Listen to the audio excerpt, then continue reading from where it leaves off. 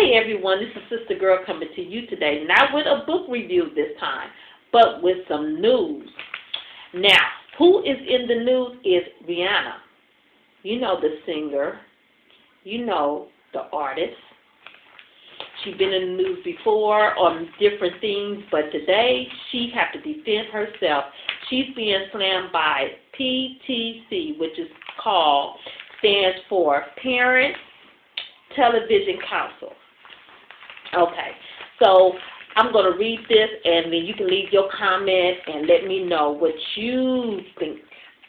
But this is some good stuff here. Pop star Rihanna new video for the song Man Down created quite a stir after its debate on BET 106 in part on May the 31st. The violent images in the video have caused many to ask for it to be banned. In the video, Rihanna portrays a victim of sexual assault that gets revenge on her attacker by gunning him down in a train station. Members of the PTC, Parents Television Council, complained that the singer, a victim of highly publicized domestic assault, should approach domestic violence differently. Rihanna's personal story and status as a celebrity superstar provided a golden opportunity for the singer to send an important message to female victims of rape and domestic violence. Melissa, Director of Communication and Public Education for the PTC, said in a statement, "Instead of telling victims they should seek help, Rihanna released a music video that gives retaliation in the form of premeditated murder. The acceptability."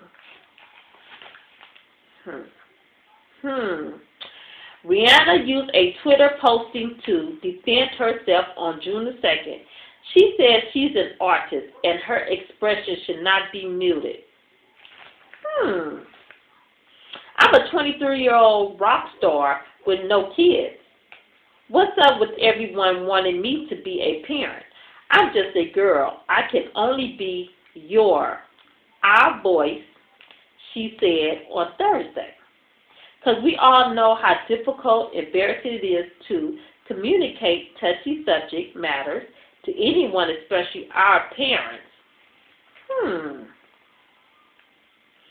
And this is why, because we turn the other cheek. You can't hide your kids from society, or they never learn how to adapt. This is the real world. The music industry isn't exactly parents or us. We have the freedom to make art. Let us. It's your job to make sure that they don't turn out like us, she continued.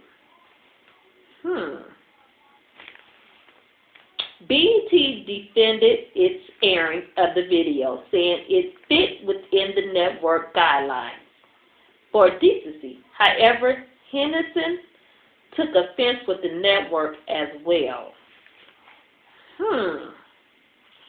BET justified for airing Rihanna's video is beyond, Henderson said. If BET is serious that the video complied with its standards, we should like to know just what those standards are. In the interest of full disclosure, we call on BET to issue a public explanation of its programming guidelines and urge MTV to keep the video off its network. Wow. You know, I seen the video. I enjoyed the video. I didn't see anything wrong with it. I'm behind you, girl, 100%. And you're right. You're not parents or us. You're just 23 years old and you're expressing yourself. That's right. See you later. Leave a comment if you like. God bless.